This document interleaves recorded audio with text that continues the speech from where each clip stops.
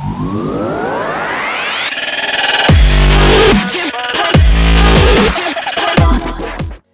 guys, welcome to TechInets. Today's video I'm going to show how you can fix this audio and sound issues which is occurring in your Windows 11 laptops. I'm going to show you from the basic step to the high-end step to fix this issue. We will be covering all the possible outcomes that the issue could be occurred. So let's proceed to the video. Before that, if you haven't subscribed to this channel, please do subscribe, click on the bell icon, like, share and comment. Let's go into the video.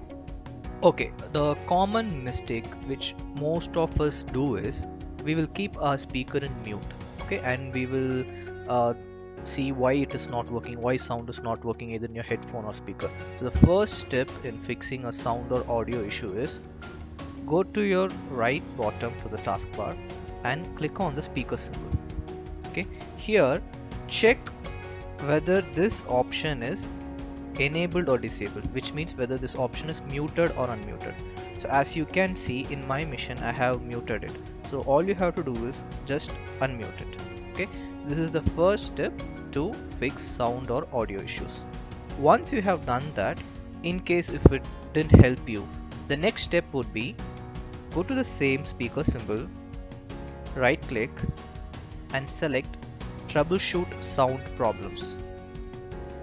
Okay, so this option, what it does is it detects if there is any audio or sound problem in your machine. Okay, it asks you to select the speaker or headphone. So now I am connected headphone. Let me go with the headphone. So as it says, there are no sound issues has been discovered in this machine.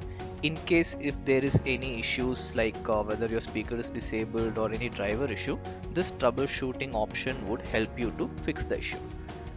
However, if this option also did help, then you can go to the sound settings to do manual changes. For that also, right click the speaker symbol and go to sound settings. Once you are in sound settings, under output you can find the available speaker or headphone options. As I am connected to headphone, you can go to the headphone option, and under general you can select whether the headphone is allowed or not allowed. In case if this option is set as don't allow, you have to click the allow button. As of now my headphone is set into allow. In case if I click don't allow, I won't be able to hear sound in the headphone, and the same goes to the speaker as well. So if I click on speaker, I have to check whether this option is set to allow or don't allow. So this would be your third step towards fixing the speaker or sound issue. And also below you have more output options like what format your sound should be and the volume, and the left and right channel balance, and also the enhanced audio improve quality options. Okay, so these are the basic 3 steps that you use to fix sound and audio issues. In case if this didn't help, then we have to go to the next step, which is to update the drivers. Okay, there is automatic way to update the driver.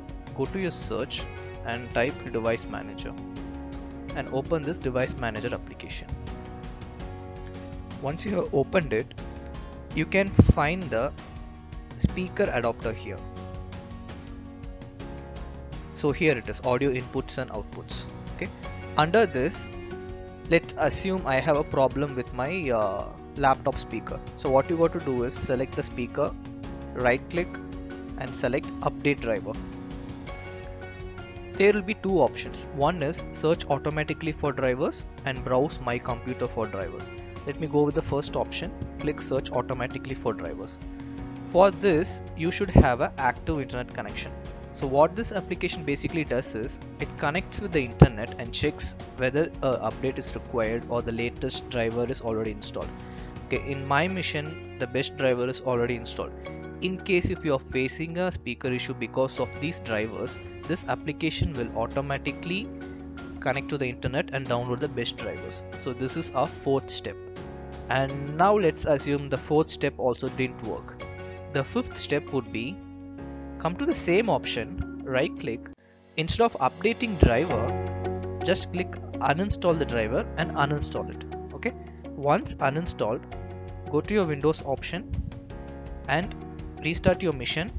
once. Okay, so what happens here is once you restart the machine, this is a default driver that comes with your laptop, whether it is Dell or Lenovo or HP or whatever it is.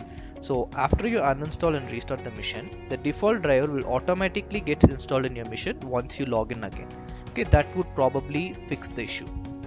Even if that didn't fix, then our only left out option is installing the driver manually. Okay, so I'm going to show you how to do that. To do that, first you have to go to search and type DXDIAG. Okay, this option is used to check your system model. Okay, so here I can get my system model. It is HP Pavilion Laptop 15. So what I can do is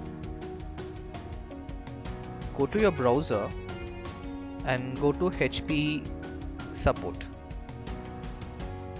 Okay, we would get all the drivers in HP support. Okay, once you type HP support in your Google browser, you'll be getting an option to download drivers. Click on the download drivers and select your device. So for us it's a laptop. If it is a desktop, you can select the desktop number. There are two options. Either you can enter the serial number which you have got from DXDiag option, or you can let HP itself to detect your product. This option will be available for both Dell, Lenovo or whichever company you use. Let me type let HP detect my product, which is a easier way to do. So this runs a basic diagnosis in your machine to detect the product. So it has detected my product.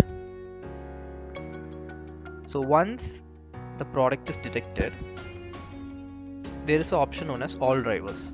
Okay, the UI will be mostly same for whatever manufacturer you are using, whether it is Dell or Lenovo or Asus, whatever it is. Okay, here you can find something known as driver audio, and there will be different drivers available. Download the latest version.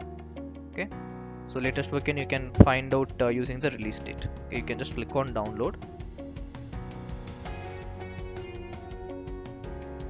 and once it is downloaded, you can just install it like any other software.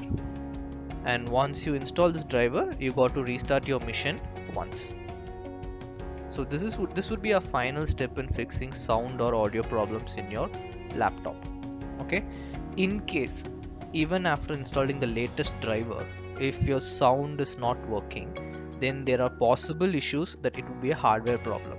The hardware problem might be with your laptop speaker, or if speaker is working and headphone is not working, the problem might be with your laptop port where you are plugging in the headphone.